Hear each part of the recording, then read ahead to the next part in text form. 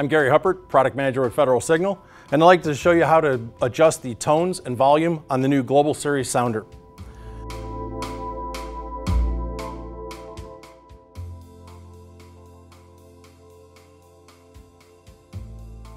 The first step is to loosen the retaining set screw that holds the audible cap in place. Simply unscrew the audible cap. There's a retaining screw that holds the whole assembly into the housing. Simply back that off.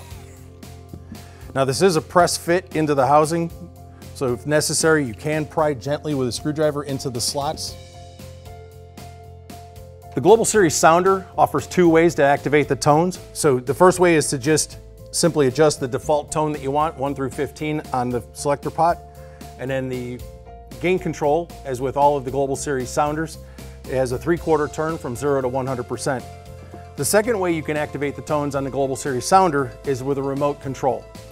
Simply land 4 wires to the TN 1 through 4, and by activating a combination of the wires, you can get 5 remote selectable tones. Again, reference the instruction manual for the exact combinations and tones available. So once you have the unit set the way you want, return it to the housing, reset the adjustment screw, return the audible cap,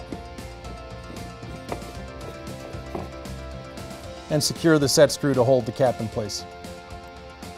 So again, this is just another example of the flexibility of the Global Series platform.